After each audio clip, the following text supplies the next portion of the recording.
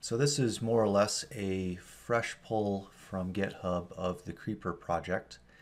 And what I've also done is created this config local and edited it such that here we're pointing for the Windows build, we're pointing at Hoops Visualize 2020 and Hoops Exchange 2020 U1. So this version of Visualize uses that version of Exchange, and that's where we're going to pull our license files as well as a number of other libraries in order to build this project.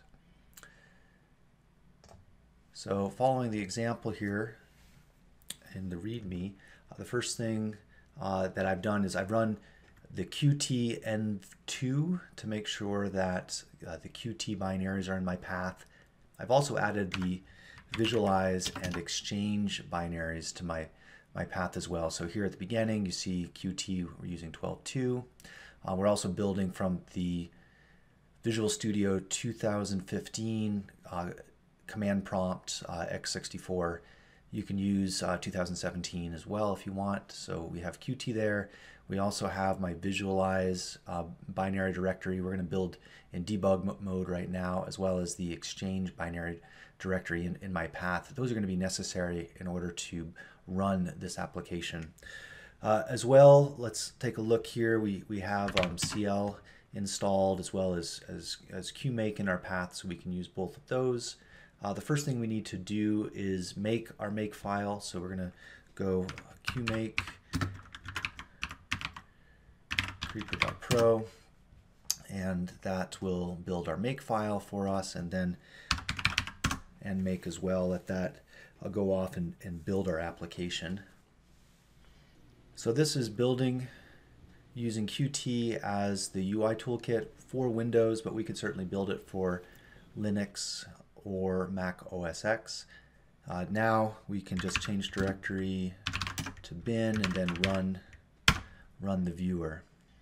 A few other things to keep in mind when building: you are going to need a library license file for Hoops Visualize and Hoops Exchange, and so I've been able to pull those from our developer zone and put it here.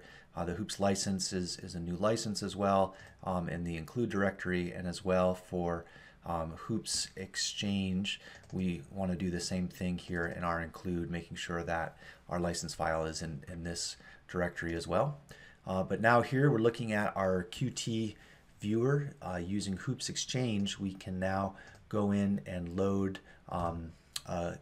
any CAD file that we might have access to. This happens to be a CATIA assembly file that is found in the Hoops Exchange demo data distribution, and we're able to now visualize that model, that assembly, using Hoops Visualize. So Hoops Exchange brought it in. Qt is being used to create our application and create the user interface, and then Hoops Visualize is being used here to actually render that 3D model.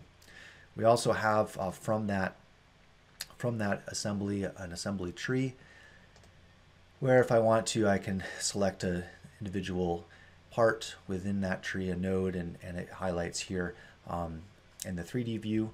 We can also do things like add, let's say, a cutting plane,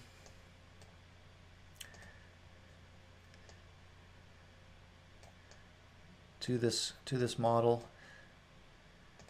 If we want, we can also change some of our, let's say, our rendering modes to hidden line rendering mode. We can add markup, change our orientation, change our projection. This is meant to demonstrate just some of the functionality of Hoops Visualize and Hoops Exchange in a multi-platform environment. You can clone this repository from GitHub and add your own functionality using these two very powerful engineering SDKs from TechSoft 3D.